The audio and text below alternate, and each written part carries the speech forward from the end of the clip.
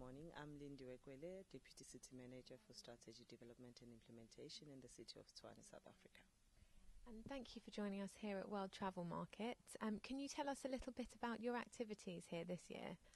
The city of Tshwane is very excited to be at the World Travel Market this year because we've got such exciting reveal tomorrow at the South African High Commission at the embassy, whereby we will be unveiling the new developments that are taking place in the city. As you know that the city of Tshwane is now one of the largest metropolis in Africa, third largest in the world in terms of landmass after Oklahoma and New York. This gives us an opportunity to really re-engineer the city and also change the geopolitical face of the city. But what is more important from a tourism development point of view, we believe we've got a credible tourism product to sell. We are the only city in South Africa that has the Big Five in terms of the game. And next year we're hosting our inaugural Tshwane Open, which is part of the European tour. So people will get to enjoy the game and golf. But more importantly, the National Zoological Gardens is there, and we've got such a credible route that we have as a city.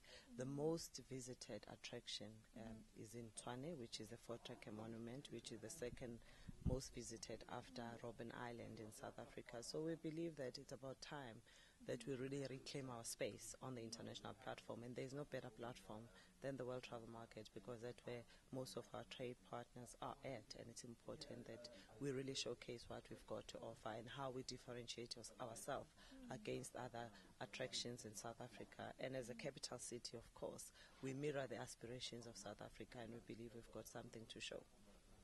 That's great, thank you. And other than the UK market, which other markets will you be looking to tap into, especially to come and visit the destination?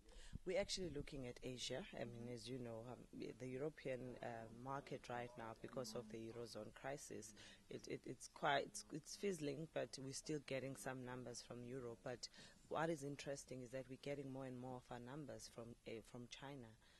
And India, and obviously as a BRICS country as well. The mayor, we've been doing road shows in Asia as well as South America, all the BRICS countries really, so that we are able to leverage from there. But more importantly, it's really about spend. We believe that the Chinese market, they love the game drives, they love history, architecture, and as a city, we believe we have something to give to them. So the UK market will always be our top of mind, our source market, but Asia as well, and South America, it's quite our target audience and our target market. Yeah.